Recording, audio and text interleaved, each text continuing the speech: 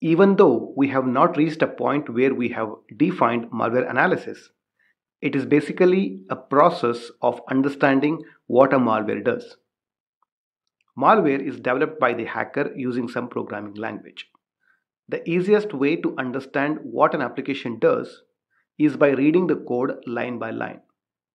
But as we discussed earlier, it is not the actual file with set of instructions that will be downloaded by an end user.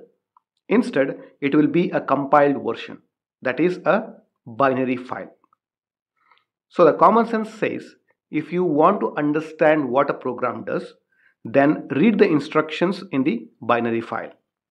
However, it is not so easy.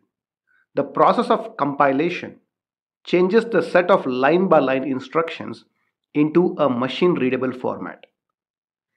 If we open a binary file in a text editor, this is what we get. Most of it seems gibberish, except for few traces of readable words which we call strings. Compare it to a real life analogy. Let's bring back our pizza example. Before the pizza is cooked, we can easily identify all the ingredients that goes into making the pizza. But once it undergoes the process of cooking, how much of the ingredients can we get back? The raw materials would have changed their form.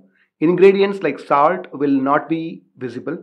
That is, it is almost impossible to get ingredients back once the pizza is cooked.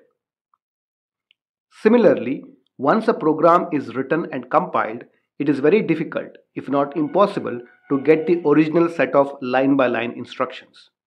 This is why malware analysis seems difficult.